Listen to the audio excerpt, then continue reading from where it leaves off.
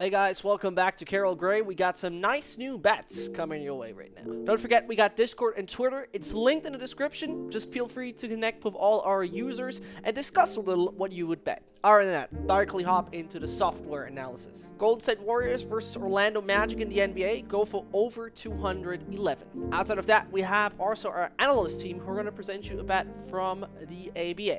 FMP is going to play versus Partizan tonight.